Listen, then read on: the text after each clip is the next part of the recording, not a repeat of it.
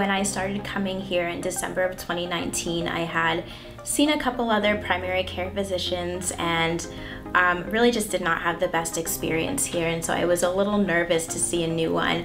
But after my first meeting with Dr. Glass, I knew that, you know, should I ever leave my job or when I retired, I'll definitely continue to be a patient here.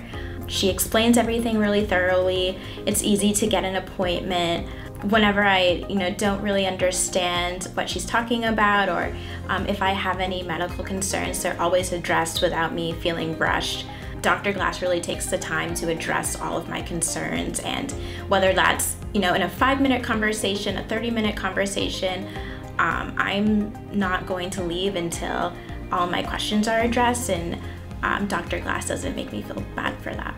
What surprised me the most about the health center is just how flexible Dr. Glass is, and just how accessible the team members are. They have an app that I've actually downloaded, and I'm able to talk to Dr. Glass through chat or video call.